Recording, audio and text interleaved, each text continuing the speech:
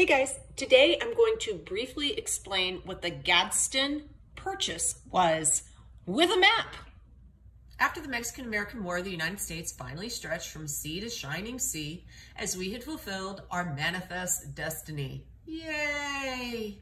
However, the continental United States did not quite look like what you think of today.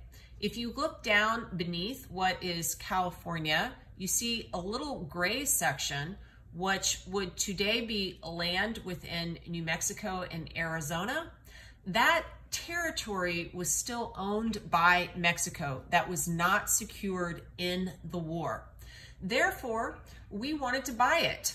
And Santa Anna, who was president, decided to sell it to us via the Gadsden Purchase because I believe he felt if he didn't sell it to us, we might just very well take it.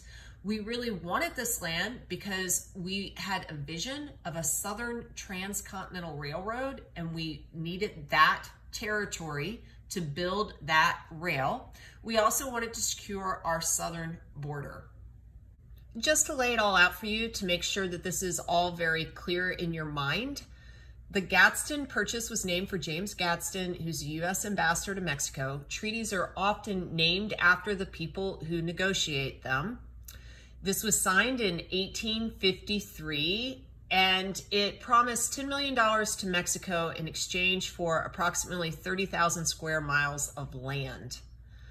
This goes into effect in 1854, and it is all negotiated and put in place during the last term of Santa Anna, who is president of Mexico multiple times. He is the leader who never seems to go away.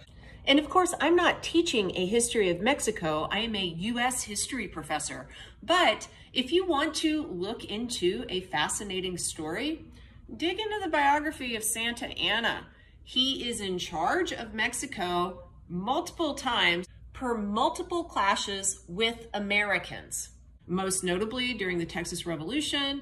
Then he's in charge for a while during the Mexican-American War. He has to go into exile into Jamaica after that travesty. And then the church in Mexico itself invited Santa Anna back after they staged a coup, which is really weird. When he got back in the 1850s, he called himself the Most Serene Highness and proclaimed that he would be dictator for life, which really meant in this time period in Mexico that he was dictator until he was chucked out again, which happened a lot to Santa Anna. So that's really just kind of a side note, but he was in charge also during the Gadsden Purchase. Finally, this is the shape of the nation moving forward.